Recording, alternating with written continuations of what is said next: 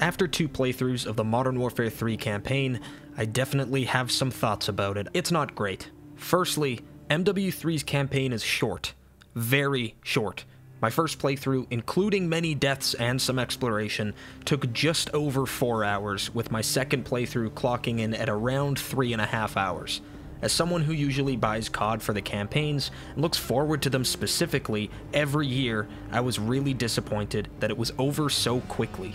Black Ops Cold War's campaign was around the same length, definitely a tad longer, but that campaign had so much going for it and so many interesting ideas at play that in my opinion made up for its short length. MW3, however, I don't think I can say the same about. Honestly, it does bring forth some interesting concepts. Open combat missions on paper are a great idea and absolutely make sense to incorporate into Call of Duty. However, the execution here just isn't handled very well. I think they could have been a lot more interesting if the locations of these missions were unique, but nearly all of them we've seen before. Pieces of Verdansk are used all over MW3's campaign, so it removed much of what, to me, made older COD campaigns so interesting. Mission variety, new locations we've never seen before. COD is known for its epic set pieces and blockbuster action moments, and honestly, that was missing from a lot of this campaign. That said, I do honestly respect the attempt at innovation, and that's where my sympathy for Sledgehammer Games comes in. COD's the same every year. Sledgehammer makes Advanced Warfare. A lot of people hate it, though now folks are starting to reminisce and give it some well-deserved respect, but then afterwards, everybody wants boots on the ground again, go back to the roots. So, Sledgehammer delivers World War II. Everybody shits on it for being cookie cutter, nothing special. Vanguard, we just don't talk about. And then MW3, the very same people complaining that the COD campaign formula is getting tiresome and uninspired, are now complaining about open combat missions, saying that it doesn't feel like a COD campaign and prefer the same formula they've been complaining about for years.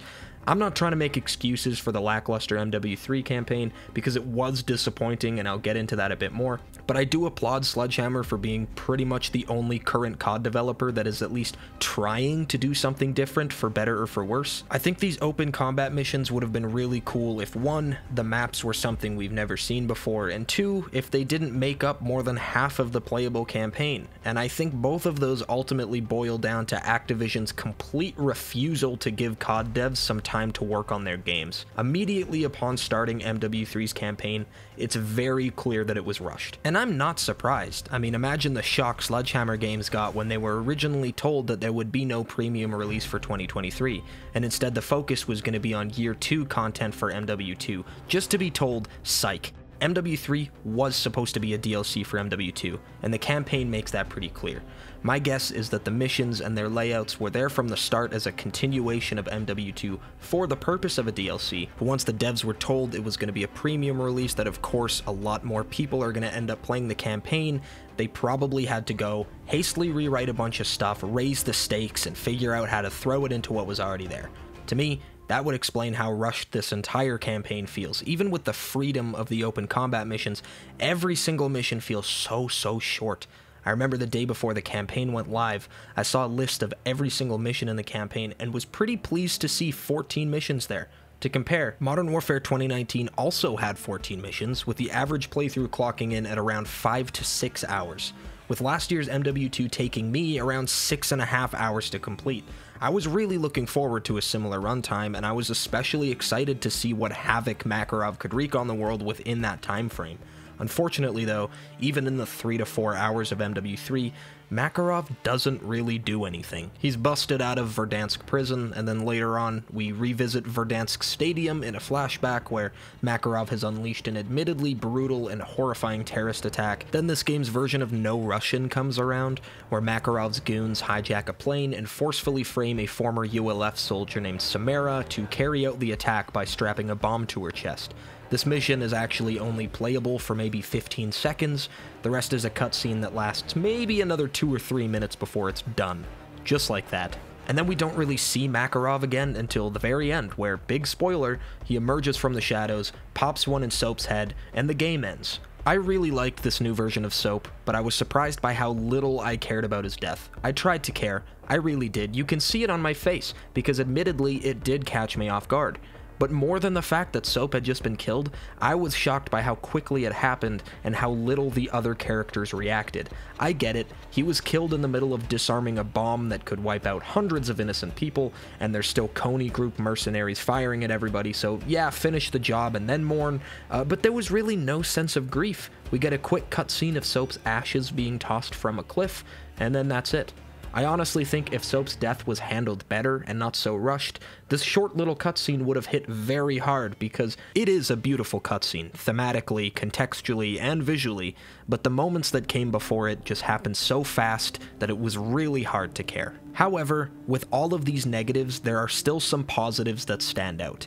The acting in MW3 is fantastic. Everybody nailed it, and I'm shocked by how much I love this very same group of characters I grew up with, looking and sounding pretty different than my childhood. The cast of the new Modern Warfare games is solid, and remains so in this game.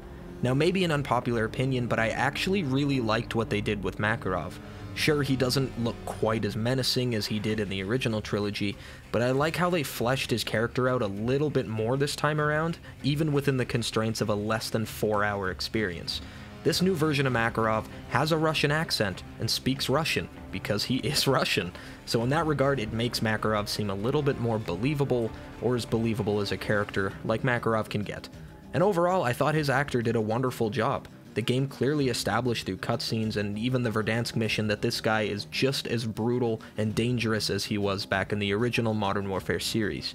I honestly think it was Makarov that saved the story for me. Modern Warfare 3's campaign is a little disorganized and full of things that don't really make a ton of sense, but anytime Makarov was on screen, he pulled me back into the game.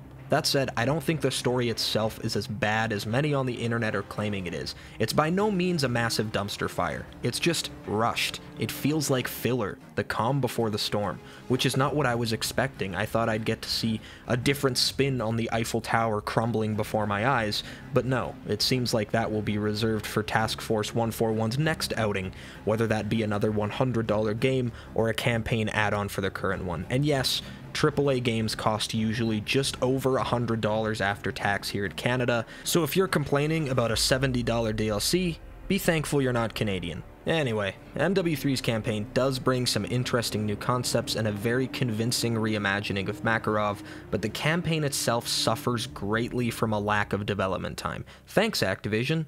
Very little mission variety, very little time to be spent in the actual game, and very little reasons to play it at all, beyond maybe a couple standout missions that are just fun to play or genuinely brutal enough to make you care about what you're doing, make MW3 an incredibly disappointing installment to a reboot that I've truthfully enjoyed a lot over the past 2 games. Hopefully next time we'll cross the 4-hour mark, get to see Alejandro and Rudy again, and maybe, just maybe, get to see Price spark up a cigar after defeating Makarov, who has just flattened most of the West.